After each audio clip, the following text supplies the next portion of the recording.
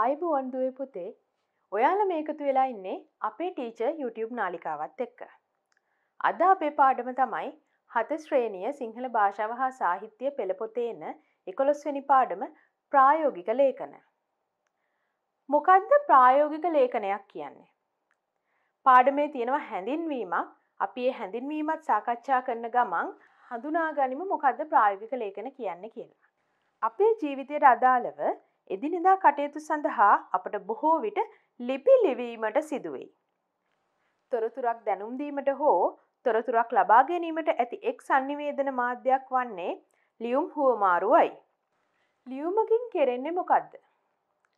ලියුමකින් කෙරෙන්නේ අපි තුල තියෙන යම්කිසි අදහසක් තවත් කෙනෙකුට sannivedanaya කරන එක. දැන් ඔයාලා 6 වසරේ පාඩම මතක් කරගන්න ප්‍රායෝගික ලේඛන 6 වසරේ පාඩමේදී ප්‍රායෝගික ලේඛන කියන මාතෘකාව යටතේ ඔයාලා ඉගෙන ගත්ත සුබපැතුම්පත් ගැනයි පෞද්ගලික ලිපි ගැනයි. එතකොට එතනදී ලිපි හුවමාරුව ගැන කතා කළා ඒ පෞද්ගලික ලිපි. එතකොට මෙතනදී කතා කරන්න යනවා වෙනත් ලිපි જાතියක් ගැන. අපි දිගටම හැඳින්වීම සාකච්ඡා කරන ගමන් ඒ ගැන හඳුනා ගනිමු. ලියුම් වලට අමතරව ආරාධනා පත්‍ර, දැන්වීම්, අත්පත්‍රිකා, පෝස්ටර් ආදියද sannivedanayේදී භාවිතා වේ. මේ සියල්ල ලේඛනය මගින් කළ යුතු වෙයි. එහෙමනම් මේ කියලා තියෙන දේවල් දරුවනේ ආරාධනා පත්‍ර, දැන්වීම්, අත්පත්‍රිකා, පෝස්ටර්, ඒ වගේම ඔයගොල්ලෝ 6 ශ්‍රේණියේදී කරපු සුබ පැතුම්පත්, පෞද්ගලික ලිපි. ඒ වගේ දේවල් අපි හඳුන්වන පොදු නමකින්. ඒක තමයි ප්‍රායෝගික ලේඛන. එහෙනම් මේ පාඩමේ මාතෘකාවට දීලා තියෙන නම තමයි ප්‍රායෝගික ලේඛන කියන ලිපි වර්ගයේ යටතේ තමයි ඔය කතා කරපු හැම දෙයක්ම අපිට හඳුනා ගන්න ලැබෙන්නේ. මේ සියල්ල ලේඛනය මගින් කළ යුතු වෙයි. අන්න වැදගත් කාරණා. අපි මේ හැමදේම කරන්නේ ලේඛනයෙන් ලියලා. ලියලා තමයි මේ හැමදේම sannivedanaya කරන්නේ. එතකොට ඒ නිසා භාෂාව නිවැරදිව හා නිර්වුල්ව භාවිත කිරීමත් සුදුසු ආකෘති හා ශිල්පීය ක්‍රම යොදා ගැනීමත් අවශ්‍ය වේ. ඒ කියන්නේ මේ එක ප්‍රායෝගික ලේඛන වර්ගවලට වෙන් වෙච්ච ශිල්පීය ක්‍රම තියෙනවා. ලියන විදි තියෙනවා.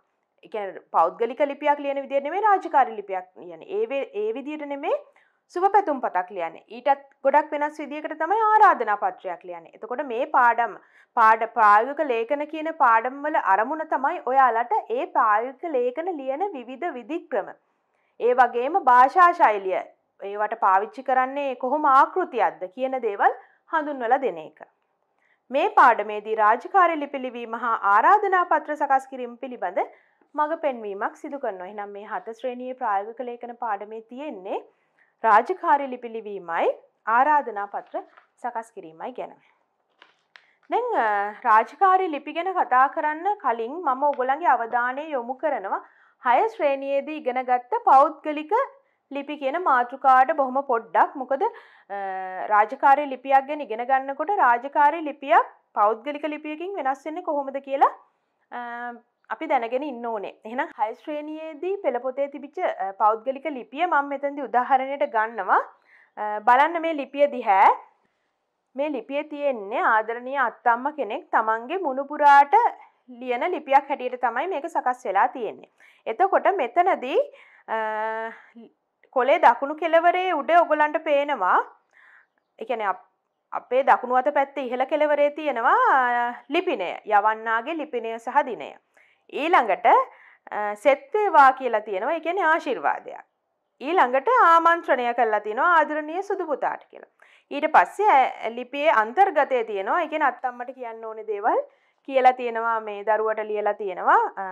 ඉතින් අවසානයට ලියලා තියෙන්නේ මේ ආදරණීය අත්තම්මා කියලා.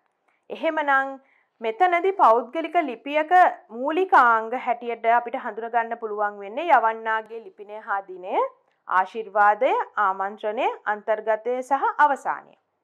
දැන් මේ පෞද්ගලික ලිපියක්. අපි කාටද පෞද්ගලික ලිපි ලියන්නේ? අපේ හිතවත්ම අයට. අපේ හිතවත්ම අයට තමයි පෞද්ගලික ලිපි ලියන්නේ. යාළුවන්ට, නෑදෑයින්ට, අම්මට, තාත්තට වගේ බොහෝම ළඟින්ම ඉන්න කට්ටියට. නමුත් රාජකාරී ලිපියක් අපි ලියන්නේ දුවේ පුතේ කිසියම් රාජකාරීමය අවශ්‍යතාවයක් සපුරා ගන්න. ඒ කියන්නේ ඒක රාජකාරී වශයෙන් ලියන දෙයක් මිසක් පෞද්ගලික දැන හැඳුනුම්කම් මත සුවදුක් කොහොමද කියලා අහලා ආශිර්වාදයක් කරලා පටන් අරගෙන එහෙම ලියන ලිපියක් නෙමෙයි.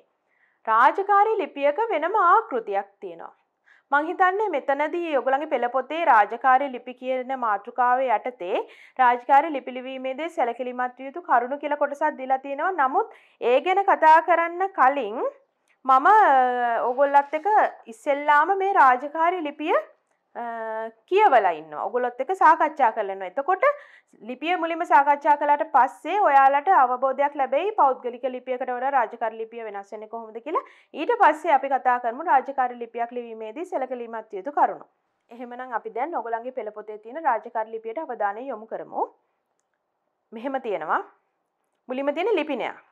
ප්‍රසන්න ජයවීර, ලේකම්, පරිසර මිත්‍රෝ සංවිධානය, පැණි වෙලුරව මහාවිද්‍යාලය, හිඹුටුගොල්ල. ඊට පස්සේ තියෙනවා දුරකථන අංකය. ඊළඟට දාලා තියෙනවා දිනයක්. ඊළඟට තව ලිපිනයක් තියෙනවා. කෘෂි පර්යේෂණ හා සංවර්ධන නිලධාරී, පැණි වෙලුරව උතුර ගොවි ජන සේවා මධ්‍යස්ථානයේ හිඹුටුගොල්ල. ඊට පස්සේ මහත්මයාණෙනි කියලා ආමන්ත්‍රණයක් කරලා තියෙනවා. ඊට පස්සේ තියෙනවා ආදර්ශ ගොවිපලක් ආරම්භ කිරීම කියලා වාක්‍යයක්. ඊළඟට මෙහෙම කාරණාවක් ගැන තමයි කතා කරලා තියෙන්නේ. අපි මේ ගැන මේ දීර්ඝව සාකච්ඡා කරනවා. මේක කියවුවට පස්සේ මම මුලින්ම මේ ඔයගලන්ට ලිපිය කොහොමද තියෙන්නේ කියන එක පෙන්නනවා විතරයි. අප පාසලේ ශිෂ්‍ය ශිෂ්‍යාවන්ගේ ප්‍රයෝජනය සඳහා ප්‍රායෝගික තාක්ෂණ කුසලතා හා කෘෂිකර්මය යන විෂයන්ට අදාළව ඉදිරි මාස් කන්නේදී පරිසර හිතකාමී ආදර්ශ ගොවිපලක් ආරම්භ කොට පවත්වාගෙන යෑමට අදහස් කොට ඇත. මේ සඳහා විදුහල්පතිතුමාගේ පූර්ණ අනුමැතියද ලැබී ඇත. ඒ අනුව බිම සකස් කර ගැනීම, බෝග තෝරා ගැනීම හා සපයා ගැනීම, බෝග රෝපණය කිරීම හා පොහොර යෙදීම ආදී කරුණු සම්බන්ධයෙන් ඔබතුමාගේ උපදෙස් අපේක්ෂා කරමු. පහසු දිනයක් හා වේලාවක් දුරකථනයෙන් දැනුම් දී පාසලට පැමිණ අපට අවශ්‍ය උපදෙස් සපයන ලෙස කාරුණිකව ඉල්ලා සිටිමු. ස්තුතියි. ලේකම් කියලා තියෙනවා, සභාපති කියලා තියෙනවා. දැන් රාජකාරී ලිපියක් කියන එකට අපිට උදාහරණයක් දීලා තියෙන්නේ මේක. එහෙනම් ඔයාලට පැහැදිලි අවබෝධයක් ලැබෙන්නේ නැති කලින් කතා කරපු 6 ශ්‍රේණියේදී කරපු පාඩම ඇසුරෙන් මම ඔයගලන්ට ඉදිරිපත් කරපු පෞද්ගලික ලිපියට වඩා මේ රාජකාරී ලිපියේ වෙනස්කම් ගොඩාක් තියෙනවා. නේද? දැන් බලන්න මුලින්ම තියෙනවා ලිපිනයක්. ඊළඟට තියෙනවා ආය ලිපිනයක්. ඊළඟට ආමන්ත්‍රණයක් තියෙනවා. ඊළඟට නිකන් ආය වාක්‍යයක් තියෙනවා. ඊට පස්සේ විස්තරයක් තියෙනවා. ස්තුතියි කියලා, ලේකම් සභාපති කියලා අත්සන් කරන්න හිස්තැන් තියලා තියෙනවා. ඉතින් මේ රාජකාරී ලිපියක් කියන එක කොහොමද අපි පැහැදිලි කරගන්නේ? අපි දැන් ඒක තමයි කරන්න යන්නේ. අපි රාජකාරී ලිපියක් ලියන්නේ මොන වගේ අවස්ථාවකද? දැන් මෙතන ලියලා තියෙන්නේ පාසලේ පරිසර මිත්‍රෝ කියන සංවිධානයේ ලේකම් ප්‍රසන්න ජයවීර කියන දරුවා ලියලා තියෙනවා කෘෂි පර්යේෂණ හා සංවර්ධන නිලධාරීතුමාට රාජකාරීමේ කටයුත්තක් සම්බන්ධයෙන්. මොකද්ද? ආදර්ශ ගොවිපලක් ආරම්භ කරන්න යන්නේ පාසලේ. ඒකට අවශ්‍ය උපදෙස් ලබා ගන්න. ඒ කියන්නේ බිම සකස් කරගන්නේ කොහොමද? භෝග තෝරා ගැනීමට හා සපයා ගැනීම කරන්නේ කොහොමද? මේ ආදී කරුණු ගැන උපදෙස් ලබා ගන්න පහසු දිනයක් හා වේලාවක් දුරකථනයෙන් දැනුම් දීලා පාසලට පැමිණ උපදෙස් ලබා දෙන්න කියලා කරන ඉල්ලීමක් තමයි මේ ලිපියේ සඳහන් වෙන්නේ. එහෙමනම් නිකන් අර සුවදුක් අහලා කරන මේ සුවදුක් අහලා ලියන ලිපියක් නෙමෙයිනේ. රාජකාරී අවශ්‍යතාවක් අපිට මේක ඉටු කරලා දෙන්න ඔබතුමාට මේ ගැන කටයුතු කරන්න කියලා තමයි ලියන්නේ. අන්න මේ වගේ අවස්ථාවල තමයි රාජකාරී ලිපි පාවිච්චි කරන්නේ. ඔයාලට ඉතින් මේ විවිධ රාජකාරී ලිපි පාසල සම්බන්ධ කරගෙන ලියන්න පුළුවන්. උදාහරණයක් හැටියට අපි ගත්තොත් පාසලේ මොනවා හරි ව්‍යාපෘතියක් කරන්න බලාපොරොත්තු වෙන මොනවා හෝ සම්බන්ධයෙන් ඊට අදාළව දැනුවත් කිරීම කරන්න අදාළ ආයතන වලට මේ වගේ ලිපි ලියන්න පුළුවන්. ඩෙන්ගු මර්ධනයක් ගැන කතා කරනවා නම් සෞඛ්‍යමය උපදෙස් ලබා ගන්න ඒ සඳහා සෞඛ්‍ය අමාත්‍යාංශයට හරි කොහෙට හරි ලිපියක් ලියන්න පුළුවන් උපදෙස් ලබා ගන්න. ඒ වගේ විවිධ රාජකාරී අවශ්‍යතා සඳහා පාසලේදී රාජකාරී ලිපි ලිවීම සිදු කරන්න පුළුවන්. දැන් පැහැදිලිනේ? එහෙමනම් අපි දැන් ඊළඟට කතා කරන්න යන්නේ රාජකාරී ලිපියක් ලියනකොට අවධානය යොමු කරන්න ඕනේ තව වැදගත් කාරණයක් තමයි රාජකාරී ලිපියක විවිධ කොටස් තියෙනවා. දැන් මේ ඔයාලගේ පෙළ පොතේ දීලා තියෙන මේ උදාහරණයේ අංක දාලා තියෙනවා. අපි දැන් බලමු රාජකාරී ලිපියක මූලිකාංග මොනවද කියලා. ලිපියක තිබිය යුතු ප්‍රධාන අංග කිහිපයක් තියෙනවා. පෙළ පොතේ දීලා තියෙන මේ විදියට යවන්නාගේ නම තනතුර ලිපිනය දුරකථන අංකය හා දිනය. ඔන්න ප්‍රධානතම අංගයක්, ඒ කියන්නේ මූලික අංගයක් යවන්නාගේ නම තියෙන්න ඕනේ, තනතුර තියෙන්න ඕනේ, ලිපිනය තියෙන්න ඕනේ, දුරකථන අංකය තියෙන්න ඕනේ, දිනය තියෙන්න ඕනේ. මේ යවන්න ගැන අපි කතා කරන්නේ. කියන්නේ ඔයගොල්ලෝ යවනවා නම් ඔයගොල්ලෝ සභාපති වශයෙන් හරි, ලේකම් වශයෙන් හරි, ශිෂ්‍යෙක් වශයෙන් හරි යවනකොට රාජකාරී ලිපියක් එතනදී තිබිය යුතු ඔබගේ නම, තනතුර, ලිපිනය, දුරකථන අංකය හා දිනය. පාසලෙන් යනවා නම් ගොඩක් වෙලාවට පාසලේ දුරකථන අංකය තමයි අපි දාන්නේ. ඊළඟට ලබන්නාගේ තනතුර හා ලිපිනය. අපි යවන්නේ කාටද? සෞඛ්‍ය නිලධාරීතුමාටද? නැත්නම් ඔබගේ ප්‍රදේශයේ රෝහලේ ප්‍රධාන වෛද්‍යතුමාටද? වෛද්‍යවරයාටද? එහෙම නැත්නම් මේකේ ලියනවා වගේ කෘෂි පර්යේෂණ හා සංවර්ධන නිලධාරීතුමාටද? කාටද යවන්නේ කියන එක මෙතන තියෙනෝනේ. ඒ යවන තැනැත්තගේ තනතුර තියෙන්න ඕනේ. නම අවශ්‍ය නැහැ. තනතුර තියෙන්න ඕනේ. ලිපිනය තියෙන්න ඕනේ. ඊළඟට අපි ආමන්ත්‍රණය කරනවා. දැන් මෙතනදී 6 ශ්‍රේණියේ පෞද්ගලික ලිපිය ලියනකොට ආමන්ත්‍රණය කරා වගේ ආදරණීය අම්මේ, ආදරණීය මිතුරිය, මගේ හිතවත් මිතුරා එහෙම ආමන්ත්‍රණය කරන්නේ නැහැ. රාජකාරීමේ වශයෙන් අපි ආමන්ත්‍රණය කරන මහත්මයාණෙනි, මහත්මියනි, එහෙම නැත්නම් නිලධාරීතුමනි, විදුහල්පතිතුමනි, ඒ වගේ අදාළ තනතුරත් එක්ක ගැළපෙන විදිහට ආමන්ත්‍රණය සකස් කරන්න ඕනේ. මෙතනදී ආමන්ත්‍රණය කරලා තියෙන්නේ මහත්මයාණෙනි කියලා. ඊළඟට මාතෘකාවක් කියලා එකක් තියෙනවා. මොකද්ද මේ මාතෘකාව? රාජකාරී ලිපියක මාතෘකාවක් තිබීම අවශ්‍යයි. මොකද මාතෘකාවක් තිබීමෙන් එකපාරම මේ කතා කරන්නේ ලිපිය, කියන්නේ ලිපිය දිගෑරියට පස්සේ මේ දැන් රාජකාරී ආයතනවල ගොඩක් අංශ තියෙනවා. එතකොට මාතෘකාවක් තිබීම හේතු කොටගෙන ඒ ලියුම විවෘත කරන තැනැත්තාට පුළුවන් નિયમિત අංශයට මේ ලිපිය යවන්න. දැන් මෙතනදී ආදර්ශ ගොවිපලක් ආරම්භ කිරීම කියලා මාතෘකාව දීලා තියෙනවා. එතකොට ඒක බලන තැනැත්තා දන්නවා මේක යවන්න ඕනේ මොන අංශයටද. මේ ගොවිපලක් ආරම්භ කරන එකක් ගැන කතා කරන්නේ. එතකොට එතෙන්ටයි තමයි මේක යවන්න ඕනේ. ඊළඟට කියනවා අදාළ කරුණු. ලිපියට අවශ්‍ය දේවල් ලියන්න ඕනේ. කරුණු ටික ලිව්වට පස්සේ අවසන් කරන්න ඕනේ. අනේ ටික තමයි මෙතන අවසානයේ කියන එක නැහැ. නමුත් මෙතනට අවසානයේ කියන එක කරුණත් එන්න ඕනේ. ලිපියක අවසානයත් හරිම වැදගත් රාජකාරී ලිපියක අවසානයේ. එතකොට මෙන්න මේ කරුණු ටික තමයි රාජකාරී ලිපියක මූලිකාංග. ඊළඟට රාජකාරී ලිපි ලිවීමේදී සැලකිලිමත් යුතු කරුණු කියලා කරුණු කිහිපයක් තියෙනවා. අපි ඒකත් කතා කරලම මේ ලිපිය ගැන ආයේ කතා කරමු. මුලින්ම කියලා තිනවා කිව යුතු දේ පැහැදිලිව තීරණය කළ යුතුයි. ඒ කියන්නේ මොකද්ද? මේ රාජකාරී ලිපියක් ලියනකොට පෞද්ගලික ලිපියක් වගේ අපිට දීර්ඝ විස්තර ලියන්න බැහැ. ලියන එක සුදුසු නැහැ. මොකද රාජකාරී ආයතනවල බොහොම කාර්ය බහුලයි. ඉතින් අදාළ ලිපිය ගියාම අපේ වැඩේ කරගන්නත් බොහොම පහසුවක් වෙනවා. කෙටියෙන් ලියලා තියෙනවා නම් අදාළ කරුණු ටික. එතකොට මුලින්ම අපි තීරණය කරන්න ඕනේ මොනවද ලියන්න කියලා. එතකොට කිව යුතු දේ ඔබට පැහැදිලි නම් පමණයි ඔබ ලියන ලිපියේ කරුණු පැහැදිලිව කියවන්නාට අවබෝධ වෙන්නේ. අපිට පැහැදිලි නම් තමයි ලියන අපිට පැහැදිලි නම් තමයි ඒක කියවන කෙනාටත් පැහැදිලි වෙන්නේ. එහෙමනම් අපි මොකද්ද කරන්න ඕනේ? ලිපියක් ලියන්න කලින් කිව යුතු දේ පැහැදිලිව තීරණය කරන්න ඕනේ. මේ නිසා කිව යුතු කරුණු පිළිබඳව මුලින් දල සටහනක් සකසා ගැනීම ප්‍රයෝජනවත් වෙයි. මොකද දල සටහනක් කියන්නේ? අපි කෙටියෙන් සටහනක් ලියා ගන්නවා. අපි ලියන්න ඕනේ මෙන්න මේ ටික. ලිපියේ ලියද්දි. එතකොට මෙතනදී බලන්න මේ ලිපිය ලියලා තියෙන්නේ අර උපදෙස් ලබා ගන්නනේ මේ පරිසර හිතකාමී ගොවිපලක් තනන්නේ. එහෙමනම් මේකේ ලිපිය ලිවීමේ අරමුණන්නේ ඒක. එතකොට ඒක දල වශයෙන් සටහන් කරගන්න ඕනේ. දැන් මේ ලිපිය අපි ලියන්නේ මෙන්න මේක සඳහායි. අපිට පරිසර හිතකාමී ආදර්ශ ගොවිපලක් සකසා ගැනීම අවශ්‍යයි. එතකොට ඒකෙදී අපිට මේ දේවල් ගැන තොරතුරු ලබා ගැනීම අවශ්‍යයි. උපදෙස් ලබා ගැනීම අවශ්‍යයි. අන්න ඒ ටික දැනගන්න තමයි අවශ්‍ය වෙන්නේ. ඉතින් ඒ කරුණු ටික දල වශයෙන් ලියාගෙන තමයි ලිපිය සකස් කරන්න පටන් ගන්න. එතකොට අපි කියන දේ ලියුම කියවන කෙනාටත් පැහැදිලි වෙනවා. පැහැදිලි නේද ඔයගොල්ලන්ට? ඊළඟට මෙහෙම කියනවා. කිව යුතු දේ ක්‍රමානුකූලව තර්කානුකූලව පෙළ ගැස්විය යුතුයි. කියන්නේ මුලින් කියලා ටිකක් මැද්දෙන් ඊට අදාළ නැති දෙයක් කියලා ආය අගට යනකොට ආය කාරණේ පැහැදිලි කරලා එහෙම අවුල් ජාලයක් කරලා රාජකාරී ලිපියක් ලියන්න බෑ. කරුණු පිළිවෙලට ලියන්න ඕනේ. අංක දාලා ලිව්වත් කමක් නැහැ. රාජකාරී ලිපි ලියනකොට 1 2 3 වශයෙන් කරුණු දාලා ලිව්වොත් ගොඩක් පැහැදිලි ලිපිය කියවන්නාට. එතකොට අපේ කටයුත්තත් ඉක්මනින් කරගන්න අපිට පුළුවන් වෙනවා. මොකද අපි කියන දේ පැහැදිලි හන්ද අපේ අවශ්‍යතාවය අදාළ අයට පැහැදිලි වෙන නිසා. ඊළඟට කියනවා එක් මූලික කරුණක් සඳහා එක් ඡේදයක් බැගින් යොදාගත යුතුය. දැන් බලන්න ඔයාලට මේ දීලා තියෙන උදාහරණ ලිපියේ ඒ කාරණේ හොඳට පැහැදිලි අපිට.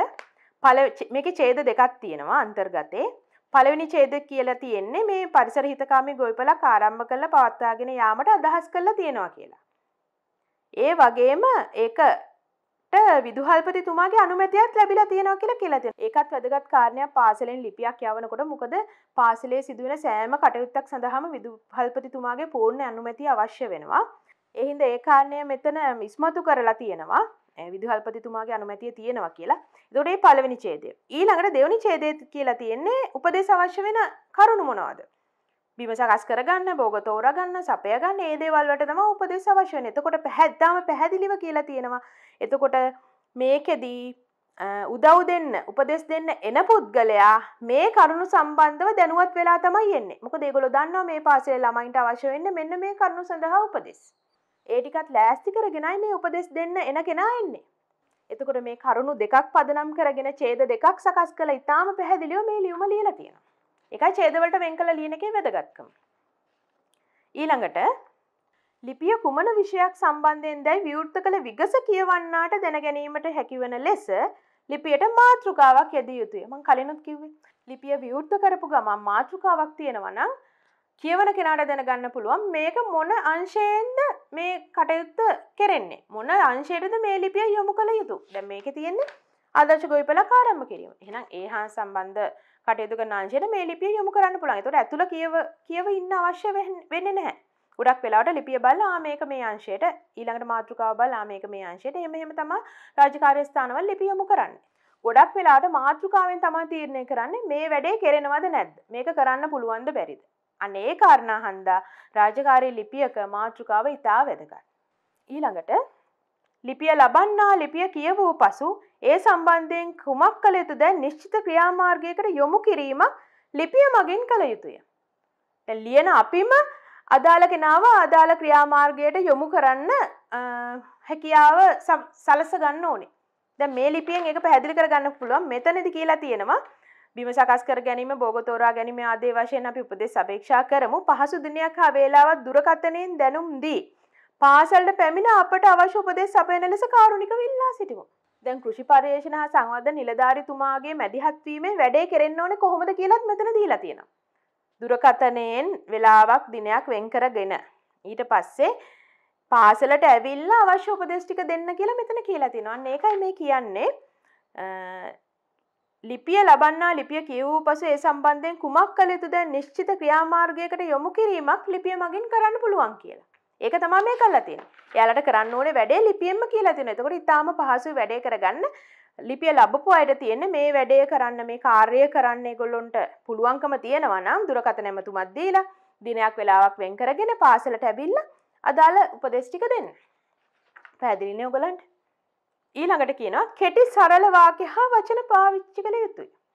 ඊටාම වැදගත් රාජකාරී ලිපියක් ලියනකොට මේ කෙටි සරල වාක්‍ය හා වචන. මොකද දිග වාක්‍ය තිබුණොත්, ඒ කියන්නේ පේලි 3-4ක් දිග වාක්‍යයක් ලිව්වොත් එහෙම ඒ කාරණය ගැන ඒ තරම් ගැඹුරට වෙහෙසෙන්න සමහර වෙලාවට රාජකාරී ආයතනයට වෙලාවක් නැති වෙන්න පුළුවන්. රාජකාරී ස්ථානවල අයට. එතකොට කෙටියෙන් ලියලා තියෙනවා නම් කෙරෙන්න ඕනේ මොකද්ද කියලා එයාලටත් පහසුයි තේරුම් ගන්න. සරල වාක්‍ය ලියලා තියෙනවා නම් සංකීර්ණ නැතුව ඊටාම පහසුයි අවබෝධ කරගන්න මොනවද මේ ලිපියෙන් බලාපොරොත්තු වෙන්නේ කියලා. ඉතින් ඒ හින්දා රාජකාරී ලිපියක කෙටි සරල වාක්‍ය හා වචන භාවිතය ඊටමත් වැදගත් වෙනවා. ඊළඟට කියනවා විරාම ලක්ෂණ නිසි පරිදි යෙදිය යුතුයි කියලා. විරාම ලක්ෂණ ගැන ඔයගොල්ලෝ දන්නවා. විරාම ලක්ෂණ සුසු තැන්වල පාවිච්චි කරන්න ඕනේ අනිවාර්යයෙන්ම රාජකාරී ලිපියක් ලියද්දී. දැන් මෙතන බලන්න ඔයගොල්ලන්ට දීලා තියෙන රාජකාරී ලිපියේ ප්‍රසන්න ජයවීර කියන තැන කමාවක් තියෙනවා. ලේකම් කියන තැන කමාවක් තියෙනවා. පරිසර මිත්‍රෝ සංවිධානය කියන එකේ පරිසර මිත්‍රෝ කියන වචනේ දෙපැත්තෙන් උඩු කොමා යොදලා තියෙනවා. ඒ වගේම ඊළඟට කමා තියෙනවා, නැවතීමේ ලකුණ තියෙනවා. මේ ආදී වශයෙන් විරාම ලක්ෂණ નિયમિત පරිදි යොදන්න ඕනේ රාජකාරී ලිපියක. එතකොට තමයි ඒක නිවැරදි රාජකාරී ලිපියක් වෙන්නේ. ඊළඟට ලිපියේ දෙපස තීරුවල අදාළ ඉඩ ප්‍රමාණය තබන්න. ඇයි එහෙම කියන්නේ? ලිපියේ දෙපස තීරුවල අපි ලිපියක් යවනකොට මේ කෙලවරටම කළා ලියන්නෙත් නෑ, අනිත් කෙලවරටම කළා ලියන්නෙත් නෑ. අපි දෙපැත්තේ ඉඩ තියන්න ඕනේ. ඇයි එහෙම ඉඩ තියන්නේ? ගොනුගත කිරීමේ පහසුව හා අදාළ සටහන් ආදිය තබා ගැනීම සඳහා. දැන් අපි මේ වගේ රාජකාරී ලිපියක් යවුවහම දුවේ පුතේ ඒ ආයතනවල සිටින නිලධාරීන් මේ ලිපිය ගොනුගත කරන කියන්නේ ෆයිල් එකකට දාලා තියා ගන්නවා. ආයෙත් බලන්න සහ අවශ්‍ය කටයුතු කරන්න. එතකොට ෆයිල් එකකට දානකොට එක ලිපියේ මෙහෙම ගත්තොත් අපේ වම් අත පැත්තෙන් එක්කෝ මොනවා හරි අමුණන විධික්‍රමයක් පාවිච්චි කළා ඒ ලිපිය අමුණ ගන්නවා ඒ ෆයිල් එකට. ලිපි ගොනුවට. ඉතින් එතනදී අපි කොනටම කරලා ලියලා තිබුණොත් අපි ලියපු කරුණු අමුණනකොට එක්කෝ නොපෙනී යන්න පුළුවන්. නැත්නම් ඒ අමුණනකොට ඇතුළට ගිහිලා හිර වෙන්න පුළුවන්. ඒ වගේ අපහසුතාවයන් සිද්ධ වෙනවා ඒගොල්ලන්ට. ඒ හින්දා අපි අපේ වම් අත පැත්තෙන් ඉඩ තියන්න ඕනේ. ඒ වගේම දකුණු අත පැත්තෙනුත් ඉඩ තියන්න ඕනේ. මොකද බොහෝ වෙලාවට මේ ලිපිය සම්බන්ධයෙන් කෙටි සටහනක් යොදනවා. මේකට ක්‍රියාත්මක කළාද, අහවල් දිනේ යනවද, මේ කරුණු ගැන සලකා බැලුවද කියලා පොඩි පොඩි සටහන් තියෙනවා නිලධාරීන්. ඒ සඳහා ඉඩකඩ අපි තියන්න ඕනේ ඒ අදාළ ලිපිය දෙපැත්තෙන්. එතකොට ඒගොල්ලන්ට පහසුයි ඒ ගැන කටයුතු කරන්න. ඒ හින්දා අපි ලියුම ලියන කොලේ වම් පැත්තටවත් දකුණු පැත්තටවත් ඉතාම ආසන්න කරලා ලියන්නේ නැහැ. මැද්දෙන් අදාළ සීමා අතහැරලා තමයි ලිපිය ලියන්න ඕනේ. ඊළඟට ලිපිය ක්‍රමානුකූල බව හා පිරිසිදු බව රැකිය යුතුයි. ක්‍රමානුකූලව ලියන්න ඕනේ ලිපිය. දැන් ඒ කියන්නේ මේ මූලිකාංග තියෙන පිළිවෙලක් තියෙනවා. මම ඒ ගැන ඔයගොල්ලන්ත් එක්ක ඊළඟට කතා කරනවා. ඒ රාජකාරී ලිපියක තිබිය යුතු මූලිකාංග වෙනස් කරලා ලියන්න හොඳ නැහැ. ඒ මූලිකාංග අනුවම ලිව්වහම තමයි රාජකාරී ලිපියක් නිවැරදි වෙන්නේ. ඊළඟට පිරිසිදු බව. දැන් හිතන්නකෝ ඔයගොල්ලෝ පාසලේ අවශ්‍යතාවකට රාජකාරී ලිපියක් ලියලා ඒ කොලේ කොහේ හරි තියලා තිබුණා කියලා. ඔයගොල්ලන් ප්‍රයෝජනෙට ගන්නකන් නැත්නම් තැපැලට දානකම්. ඔය තියෙන අතරේ ඒක නියමිත පරිදි ලිපි ගණුවකවත් දාලා නොතිබ්බනම් සමහර විට වතුර හැලෙන්න පුළුවන්. තීන්ත ගෑවෙන්න පුළුවන්. දූවිලි ගෑවෙන්න පුළුවන්. ඉතින් ඒ වගේ අපිරිසිදු තත්වයකටපත් වුණොත් අපි ඒ ලිපිය යැවීම සුදුසු නැහැ. අපි ආයෙ ලිපියක් සකස් කරන්න ඕනේ. ඒකයි මේ කියන්නේ පිරිසිදු බව රැකගත යුතුය කියලා.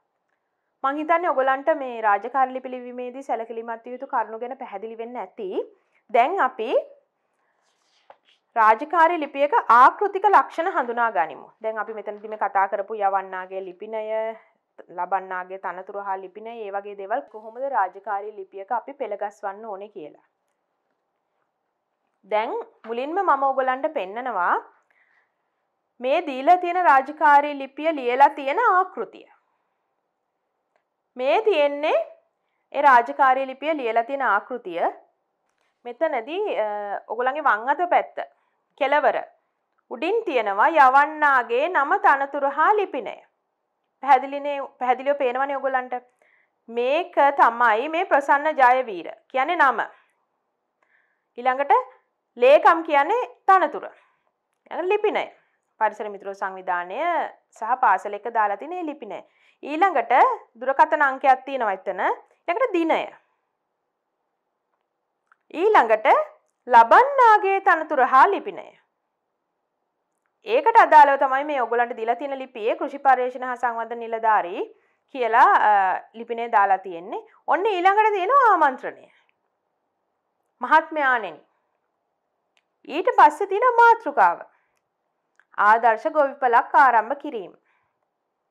ඊට පස්සේ අන්තර්ගත කළ යුතු කරුණු.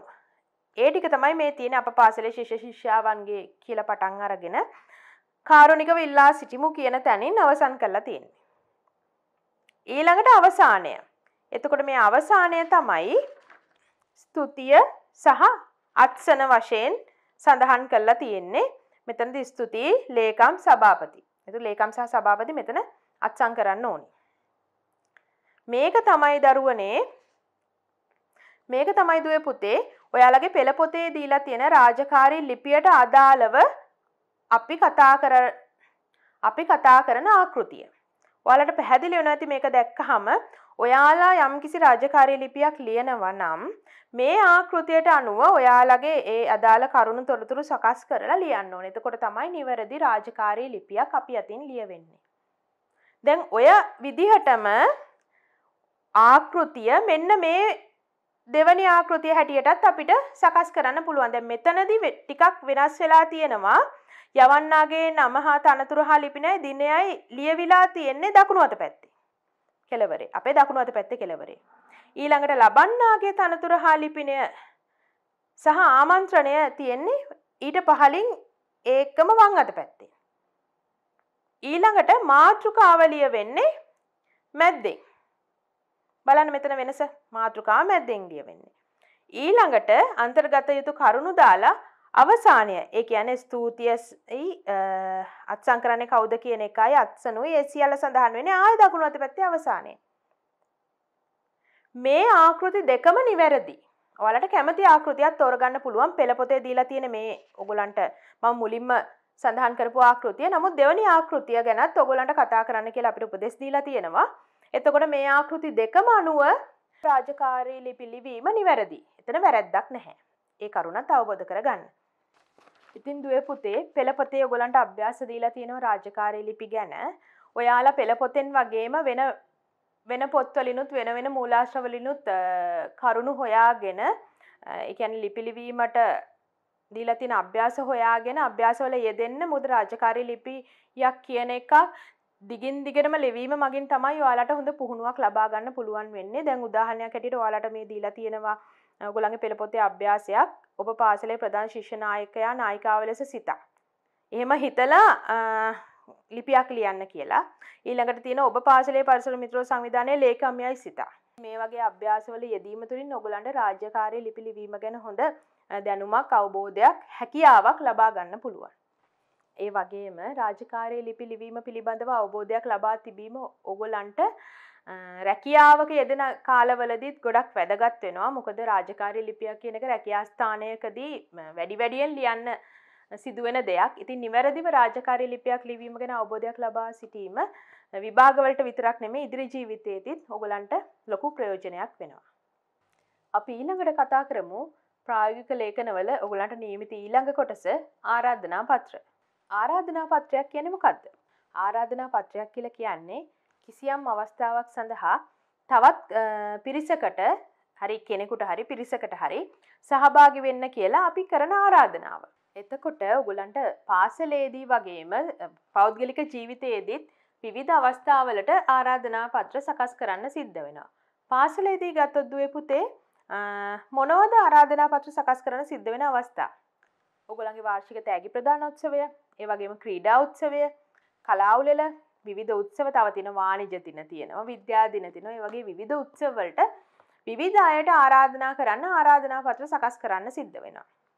එතකොට මේ වගේ වෙලාවක ආරාධනා පත්‍රයක් සකස් කරද්දී අපි අවධානය යොමු කරන්න ඕනේ කරුණු කාරණා ගොඩක් තියෙනවා. භාෂාව වගේම නිවැරදි ව්‍යාකරණ තියෙන්න ඕනේ. ඒ වගේ මේක සිත් ඇද ගන්නාසුළු විදිහට ආරාධනා පත්‍රය අපිට පේන්න ඕනේ.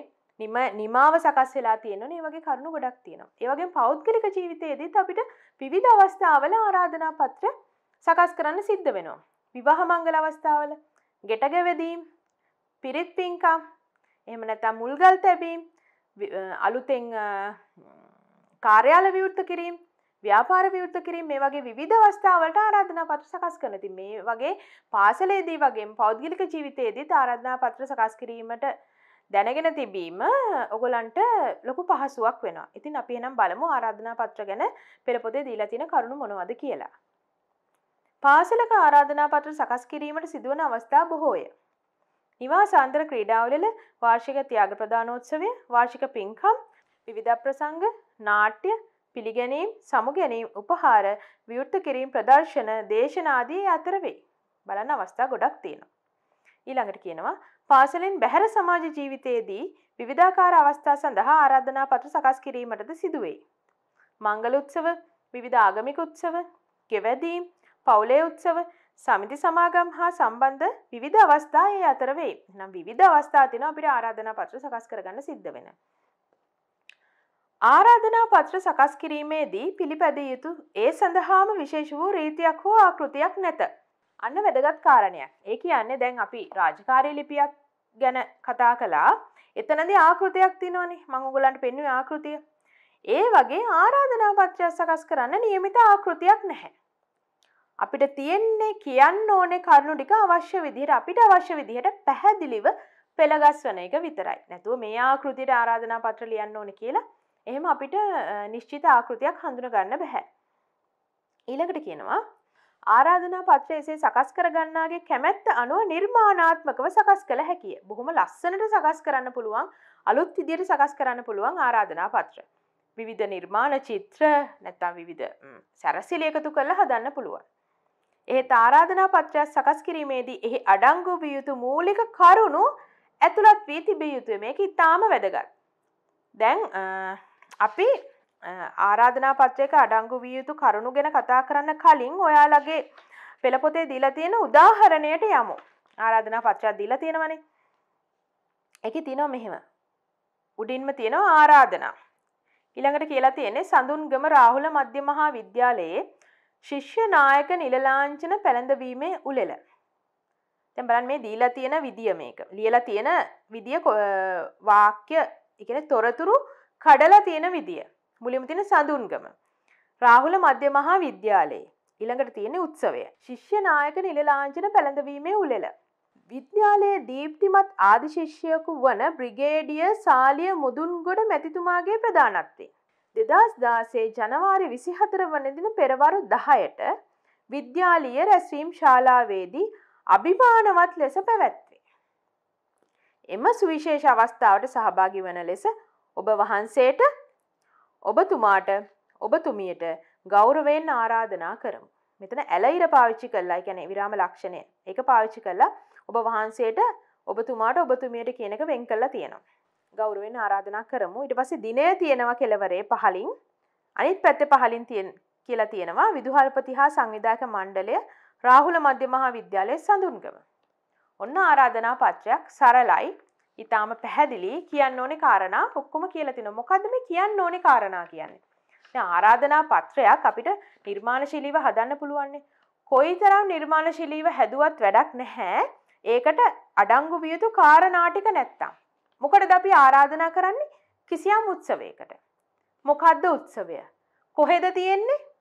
තියෙන්නේ එක්කෝ පාසලේ ප්‍රධාන ශාලාවේ හරි කොහේ හරි තියෙන ස්ථාන. ඊළඟට කවදද තියෙන්නේ? මොන වෙලාවටද තියෙන්නේ? කවුද ඒ සඳහා සහභාගී වෙන්නේ? ඔන්න ඔය කරුණු ටික. ඊළඟට කවුද ආරාධනා කරන්නේ? ආරාධනා කරන දිනය කවද්ද? ඔය කරුණු ටික ඉතාම වැදගත්. මේ දීලා තියෙන්නේ ඒක තමයි අරමුණ. අරමුණ මොකද්ද? ඇයි අපි ආරාධනා කරන්නේ? මොකක් සඳහාද ආරාධනා කරන්නේ? දිනය. කවදද උත්සවය තියෙන්නේ? ඒකට වෙලාව. මොන වෙලාවටද තියෙන්නේ? ස්ථානය. කොතනටද යන්න ඕනේ? ස්ථානය සඳහන් කරන්නේ ඒකනේ, මෙතෙන්ටයි එන්න ඕනේ කියලානේ කියන්නේ. ප්‍රධාන ආරාධිතයා අනිවාර්යෙන් සඳහන් කළ යුතුයි කාගේ ප්‍රධානත්වයෙන්ද උත්සවය සිද්ධ වෙන්නේ කියන එක. ඊළඟට ආරාධනා කරන්නේ කවුද? ආරාධනා කරන්නේ කොහේ සිටද? ආරාධනාව කරන දිනය. දැන් මේ තොරතුරු ඔයගොල්ලන්ට දීලා තියෙන මේ උදාහරණය ගත්තාම අරමුණ තමයි ශිෂ්‍යනායක නිල්ලාංඡනයේ පැළඳවීමේ උළෙලට ආරාධනා කරන්නේ. දිනය 2016 ජනවාරි 24 වන දින. වෙලාව පෙරවරු 10ට. ඊළඟට ස්ථානය කොහෙටද එන්න ඕනේ? සඳුන්ගම රාහුල මධ්‍ය මහා විද්‍යාලයේ රැස්වීම් ශාලාව. ඊළඟට ප්‍රධාන ආරාධිතයා කවුද? බ්‍රිගේඩියර් සාලිය මුදුන්ගොඩ. ඊළඟට ආරාධනා කරන්නේ කවුද? ආරාධනා කරන්නේ මේ ආරාධනා පත්‍රයේ හැටියට විදුහල්පති හා සංවිධායක මණ්ඩලය. ඊළඟට ආරාධනා කරන්නේ කොහේ සිටද? රාහුල මධ්‍ය මහා විද්‍යාලයේ සඳුන්ගම. ඊළඟට ආරාධනාව කරන දිනය 2016 ජනවාරි 14. ඔන්න ඔය කරුණු ටික අනිවාර්යෙන්ම ආරාධනා පත්‍රයක සකස් කරන්න ඕනේ. දැන් ඔයගොල්ලෝ හිතන්නකෝ අපි ආරාධනා පත්‍රයක් ලියනවා කලාවලට හරි නිවාසාන්තර ක්‍රීඩාවලට හරි මොකකට හරි ඉස්කෝලේ උත්සවයකට.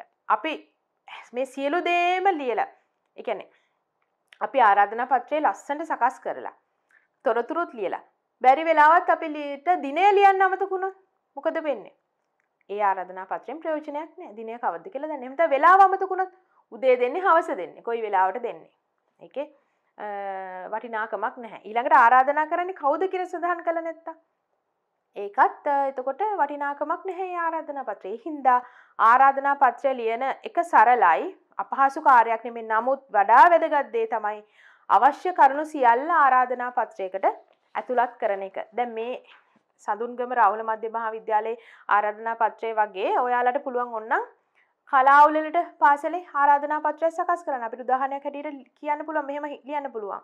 දැන් මං කිව්වොත් පරාක්‍රමපුර විජයබාහු මහාවිද්‍යාලයේ කලාඋළෙල දිවයිනේ ශ්‍රේෂ්ඨ කලාකරුවෙකු වන රණබාහු වීරක්කොඩි සිනමාවේදියාගේ ප්‍රධානත්වයෙන් 2020 ඔක්තෝබර් මාස 16 වන දින පස්වරු 2ට විද්‍යාලීය ප්‍රධාන ශාලාවේදී පැවැත්වේ.